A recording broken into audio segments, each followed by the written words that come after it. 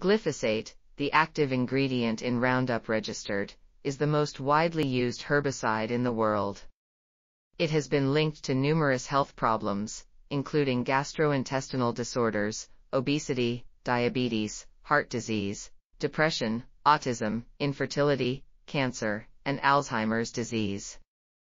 This is due to its ability to disrupt the body's natural homeostasis through its interference with the body's Cytochrome P450, CYP, enzyme system.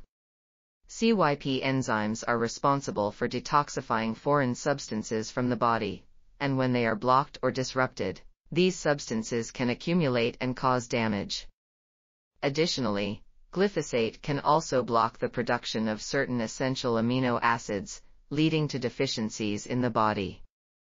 These deficiencies can lead to serious health issues such as chronic inflammation, which can cause many different diseases and conditions.